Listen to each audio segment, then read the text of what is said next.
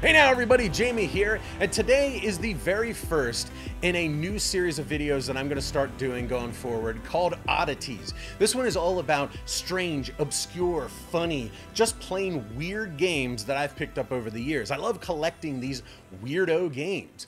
This first one I picked up at Rehoboth Beach. There's a little store called Gidgets Gadgets Retro Emporium. This place is awesome. It's a little punk rock novelty store. It's a record store. It has toys and games and all kinds of weird stuff in it. They even have a Star Trek action figure section in this tiny little store, which is awesome. But they have board games there. And this particular one caught my eye, and I picked it up and took it home as my souvenir from my trip to Rehoboth Beach. And this one is called The Black Cat Fortune Telling Game. Now, this one was first published in 1897 by Parker Brothers. This is only 14 years after they were founded. They were founded in Salem, Massachusetts, the same place where the witch trials happened. So it's awesome that I have this fortune-telling game from a company that started in Salem, Massachusetts. Now, the game's been reprinted a number of times throughout the years, and I think most notably in the 1950s, and I believe this is a reproduction of the 1950s version of the game. Now, it's supposed to be a fortune-telling game. It's not really a game to it. It's more of an activity. It tries to tell your fortune in a sort of not-so-clever way.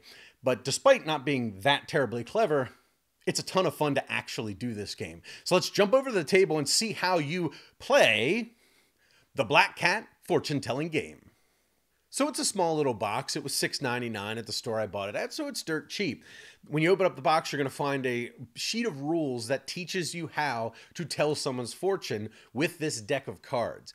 Now, if you notice, there are 6 different categories here. There's the past, the present, the future, love matters, general advice, and danger. And these are the different categories that you can tell someone their fortune from.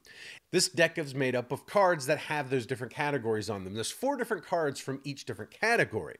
Now, of course, the front side has cute artwork of cats on it. And that's what's very funny about this game after you find out what some of the fortunes are.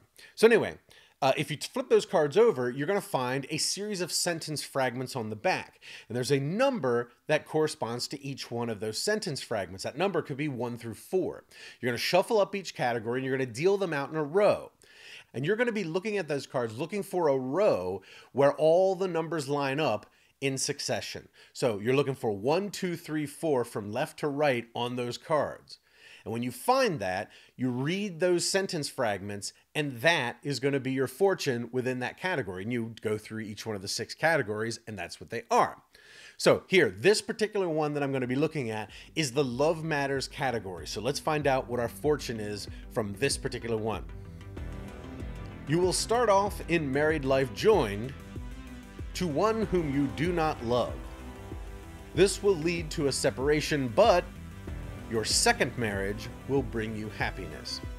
Now, this is what makes this game funny. This game doesn't pull any punches whatsoever. Some of these are really mean and bad, and you don't want these fortunes. I think this might be a remnant of, the 1950s and like earlier when this game came out. They don't candy coat anything. They give you some bad fortunes here. This one literally told me that the marriage that I'm in is going to end and I'm going to find somebody else that I'll find happiness. And that particular one is the one that I got when I was sitting next to my wife and her parents. Now, we had a big laugh over it. We were goofing around and busting balls about it. And it was funny. We know that there's no mysticism in these cards. It's just nonsense. It's just for fun. But the fact of the matter is, there's some mean ones in here. As a matter of fact, some of them say, you're rude and your friends don't like you and you need to do this and this and this to fix it. It's so funny how some of them are just mean. Of course, there's nice ones as well. But more often than not, we got the rude ones.